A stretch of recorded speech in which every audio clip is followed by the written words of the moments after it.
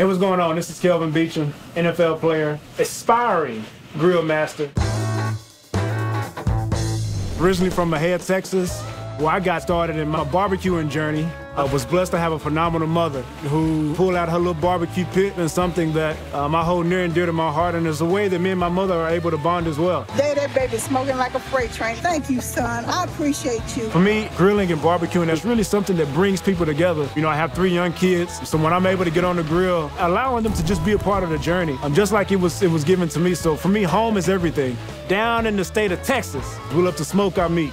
I want this thing smoking like a freight train. You should be hit in the face with the smoke. I'm a huge proponent of making sure that I have my meat wrapped in foil, especially when it pertains to ribs. At the end of the day, it's about experimenting. I usually like to finish them with a little apple juice, and today I'm actually adding in a little cayenne, just to kind of give it just a little kick. I just want to see how it plays out. I'm all about being able to try the meat out having barbecue sauce. You know how good ribs, brisket, chicken, all those things are without barbecue sauce.